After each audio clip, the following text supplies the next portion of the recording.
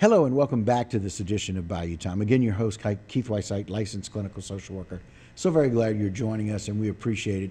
You know, we've been telling you stories about people and how the storm has impacted or affected them. I hope you stay tuned for the next couple segments, because we're going to share with you some stories about people that it affected in a way that you are probably not aware of. First, I'd like to welcome into the program Father Philip. Father Philip, thank you for joining us today. Thank you for calling me. All right, you're very welcome. And so again, pastor at St. Joseph Catholic Church. And joining us also is Kim Guy. Kim is a local commercial fisherman down in Chauvin. Kim, thanks for joining us. Thank you for bringing me here. Absolutely. And so, you know, I think a lot of people around the country feel like they know what it's like to see a hurricane because they watch it on TV. And then there are other people like us who know what it's like because we lived it. But Kim, you had a rather unique experience for the storm. Tell us a little bit about where you were and why for the storm.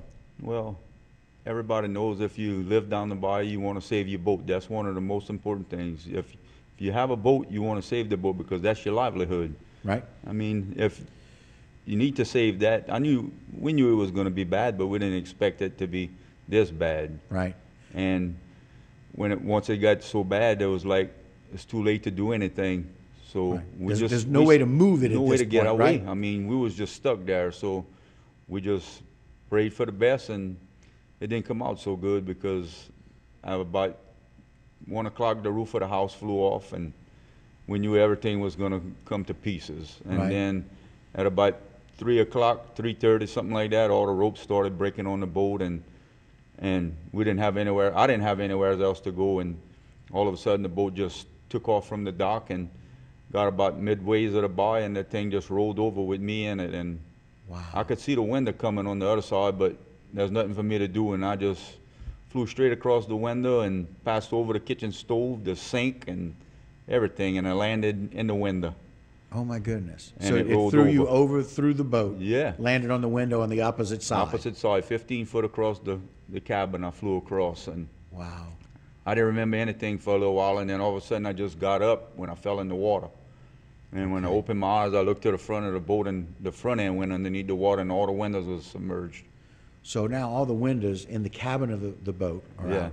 The whole front part of the boat is in the went water. Down. And I could see the door in the top, and that's the only way I could get out was through the door in the top, and it was 8-10 feet away, and I jumped and jumped and jumped to try to catch to that door, and I couldn't get the door, and I finally realized I climbed back over the cabinet and the stove and everything, and I sat on the door, and believe me, it was blowing. Everybody asks me how hard. I don't know. I can't tell you. Right. It was too hard. Yeah. It was hard enough that at 1 a.m. your roof comes off your house. Yeah. It's hard enough to break all of these very strong ropes that's got Yeah. your boat. Because I know y'all went back and made sure that it was tied up with the right amount of leeway, right? Yeah. Make sure you give it enough leash Yeah. to make sure it can float some. Enough to rip all that off. Enough to flip over. Has your boat ever flipped before? No. I kind of knew that answer. No. So, of course No. not. And so how big is your boat, Kim? 55 feet. So we're talking about a 55-foot vessel that windows are blown out, flipped over, and the front of your boat is turned in the water. Mm-hmm. And thank God that you've got a good kitchen, right? Thank God Yeah. you've got a good kitchen in your boat. Yeah. It allowed you to climb to safety. Climb back up. That's the only way I could get out, because I couldn't reach to the door. The boat was about halfway in the water, and it was probably 7 feet of water in the cabin, and the door was another 7 feet above, and you're sideways. So right. You can't jump that high. I mean, right. And just a lot of stuff goes through your head in a matter of a little while. Well, yeah, and so it's got to be a harrowing experience, and you know it brings your faith to mind, right? Yeah. Thank God you're Yeah. got a good faith, and that your boat was blessed, and something we're going to talk about a little bit later with Father. But boy, it's got to really make you kind of question. Oh my gosh, what do I do? Yeah. But so you said that you kind of weren't aware there for a little while. You had gotten thrown around in the boat, and so the only thing I can think of as a committed Christian, God took care of you. That's the first thing that came to mind. I guess He's not read it for me yet that I have something other in life to look forward to. And I prayed so much that day. It was like, I think it's only me that's praying, but everybody else was doing the same thing. Yeah. Well, clearly our God hears, our God listens. Yeah. And he heard your prayer, and he protected you. Yeah. And so your family was able to be protected as well, correct? Yeah. They had left them. I didn't want them to stay. Okay. It's 54 years I've been living there. I've never seen a hurricane like this. We heard stories of our grandparents telling us stories of like Right. stuff like this, but we never seen anything like this. And I truly believe all that stories when seen. Right. They used to tell us that they used to have to stay in oak trees for a couple of days because they didn't have anything left. The water was so high. The water was so high they had to wait and wait it out wait right for there. the thing, and I believed them. Yeah, absolutely. It came true in your experience. Well, I'm Yeah. sorry you had to go through that, but Yeah. I'm glad to be able to talk to you today about it. And so, Kim, we're going to take a short break if you don't mind. Father, we'd like to talk to you a little bit more about how the importance of what was done last year and why that fleet was blessed and the importance of that. And Father Philip, if ever there's an expression or a time that we are thankful for the blessing of the fleet, this is a great example. Yes, surely I can say that. Yeah.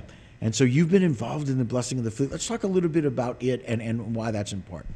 Actually, I am there last 5 years down the bayou at St. Joseph, and every year we have this traditional blessing of the boats by the priest, and I found it was a celebration of the entire community, and they all looked forward to it because most of them go on the waters and most of them fish, and their daily bread depends on this fishing season. Right. Either shrimping or any other fish they go And to commercial catch. fishermen, all of those. And when I was going down the bayou, blessing the boats, I found everybody gathering together at every location, at every houses on the bayous. And they really celebrate. Right. And when we go blessing each boat, they really look forward to it. You know, listening to Kim's story, I really know for sure how much people really cherish it because of their faith. Right. Because years and years they have been living by the bayous, by the sea, and go into the waters, they know. Right. It all depends on God and the nature. Right. The nature is in the hands of God, their protection is not in their hand. Right. So the prayer, the faith of the people and the blessing they receive on this day of the boat blessing, they really hold it so dear and so close to their heart.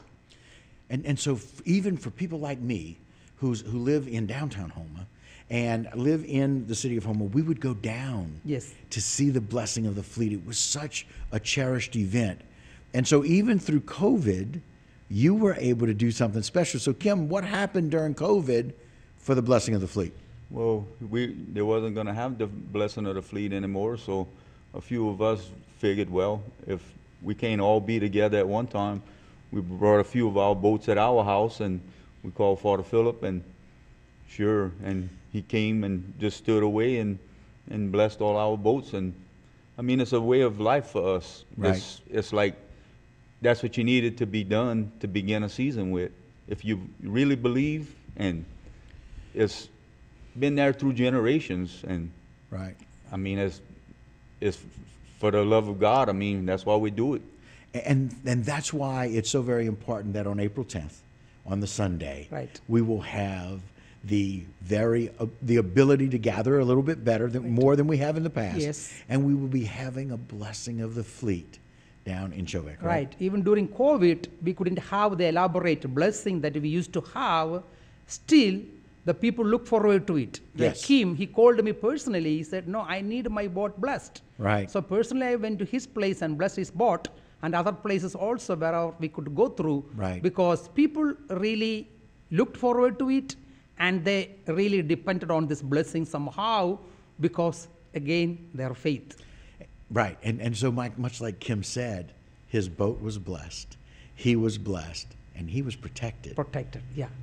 through the most difficult storm maybe some of us have ever seen here. And so a blessing, if you will, amid all the destruction, huh, Kim? Yeah.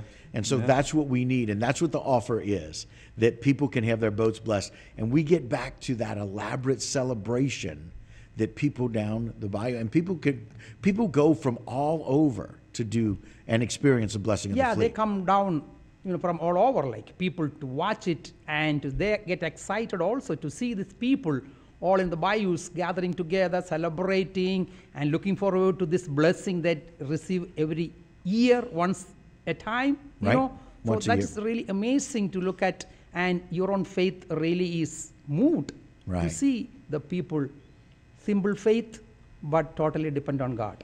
That's exactly right. And being down at St. Joseph and being the pastor down there, it's obvious that you're passionate about making sure that the people that live there get what they need. And thus blessing is so very important. Oh, yeah, surely. I just look forward to this day of the Right. boat blessing.